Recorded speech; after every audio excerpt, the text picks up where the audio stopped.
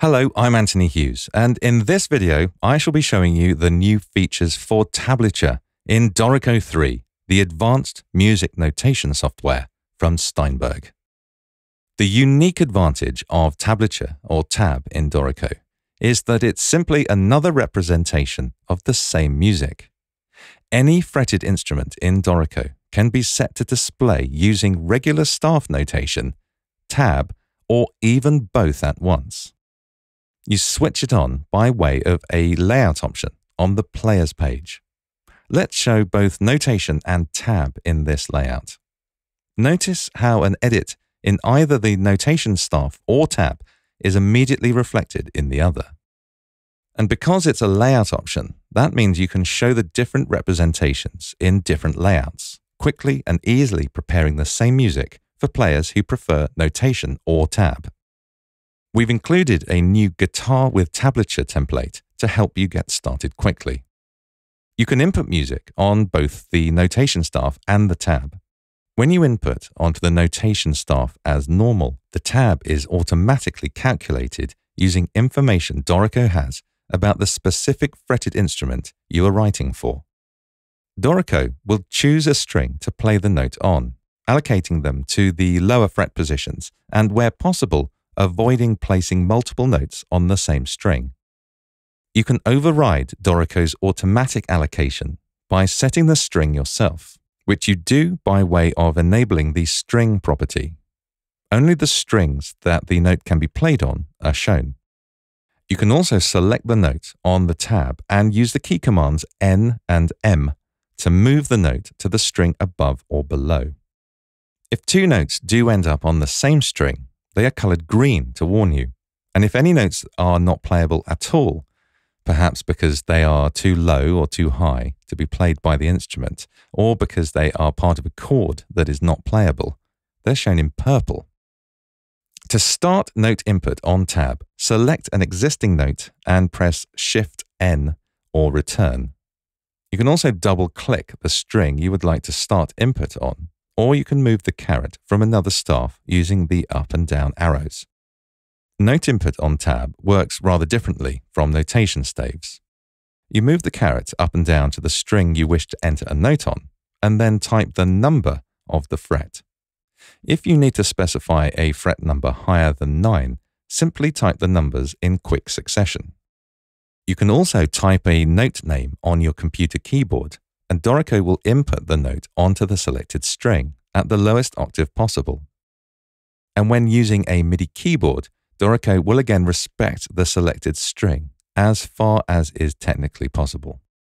Chord mode is effectively always on for tab input, meaning you can quickly navigate to another string and build a chord. Note duration is controlled using the minus and equals keys to the right of the numbers, with minus selecting a shorter duration and equals a longer one. Press space to advance the caret or use the left and right arrow keys to move to a new rhythmic position. When displaying tab without any notation staff, it can be helpful to indicate rhythms. There are various conventions commonly used when displaying rhythms on tab, and these are all handled by way of Engraving Options. There's a new Tablature page, and here you will find numerous options detailing stem and rhythm dot placement, how to display tied notes, and the ability to use enclosures for chords and notes longer than a quarter note. Dorico includes options to show elliptical enclosures in a way similar to some popular publishers, and also a more space-efficient lozenge variant. You can show muted, muffled, or deadened notes by selecting a note and, in the Properties panel, activating the cheerfully named Dead Note property. You can also add both natural and artificial harmonics to tab. I talk more generally about harmonics in the new video about notation improvements in Dorico 3, so please be sure to check that out. Dorico has semantic knowledge of harmonics, including where natural harmonics exist on each string, and how to notate artificial harmonics for each partial. There are various appearance options available to you when working with tab. To change the font style or size of the numbers on tab, switch to Engrave mode and open the Font Styles dialog from the Engrave menu. choose Tablature Numbers font and set your preferred style. If you prefer to keep the horizontal lines passing right through the numbers, you can set that on the Tablature page of Engraving Options.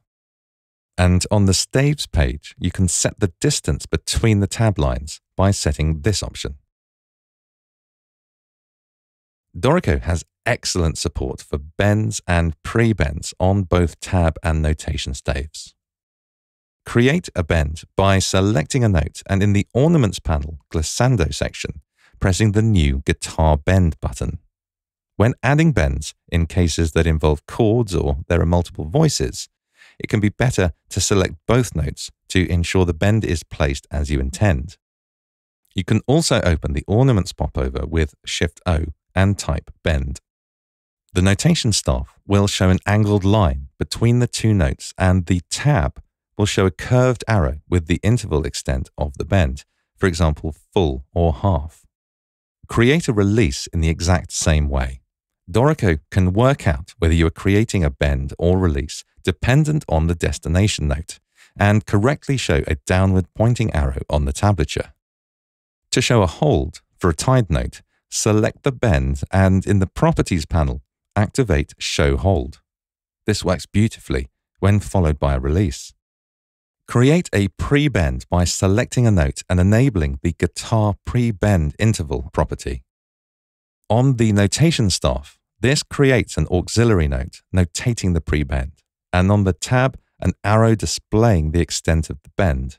You can then set the interval and the notation updates. You're not in any way limited to writing tab for a standard tuning 6-string guitar. When you add a fretted instrument to a player, you can choose between numerous different configurations and tunings, and the tab will properly reflect your choice. You can even easily change an existing instrument to a different tuning. But this is Dorico, and of course we don't stop there. For each fretted instrument, there is now a new Edit Strings and Tuning option found in the Instrument Label menu. This displays a dialog that shows you the configuration of the selected instrument, including each string and its tuning and frets. You can select a string by clicking on it, select multiple strings by holding down Control, that's Command on Mac, and there's a button to select all strings at once. You can edit the open pitch of each string and the number of frets they have. You can even denote the starting fret for instruments like a banjo. You can add and remove strings, and you can set the spacing of the frets if the instrument you are defining has an irregular spacing for one or more strings. You can export a tuning so that you can import it to other projects. When you press OK, the tab is updated to reflect your new settings. I do hope you found this video helpful. If you have, please click the thumbs up button below to let me know you've liked it. And subscribe to the Dorico YouTube channel today to see many more videos like this one. I'm Anthony Hughes. Thanks for watching.